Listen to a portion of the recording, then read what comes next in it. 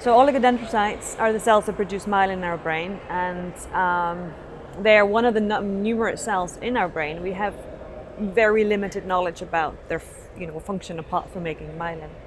And it's becoming ever so clear to us in our lab and others is that they do express a lot of risk factors for dementia. And how do they play a role in the disease progression, or even whether they can have, if they are a cell type that is getting damaged and may contribute to the progression of the disease, or whether it is a cell that we need to try to reproduce because they can be regenerated as a way to prolong the period of cognitive decline. So this is really questions that we're trying to address in the lab. So at the moment we have so little knowledge about oligodendrocytes, but the little we know appears that these cells could have a very bigger role to play than we previously thought. So what we are trying to do is, so the problem to understand the role of the cells is the models. You need a good model to able to model the disease.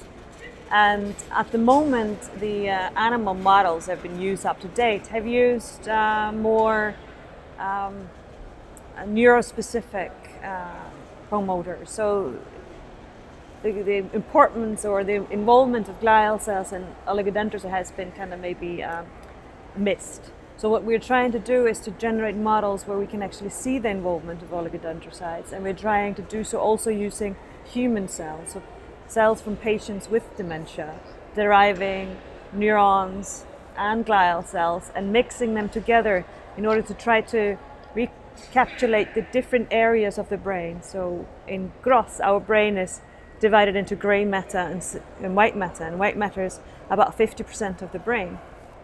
And in the gray matter are the cell bodies of the neurons, and then the neurons send their processes through to other areas in the gray matter. And in this middle bit of the 50% of the brain is where these processes are myelinated by oligodendrocytes, and that's essential for normal functioning of the brain. So we're trying to replicate this area in a dish with human cells, and to look into the involvement of white matter on the neuronal health and neuronal function, so it's a neuronal network function. What we've shown is that the oligodendrocytes themselves do express A beta and tau in the same way as neurons, actually at quite high levels.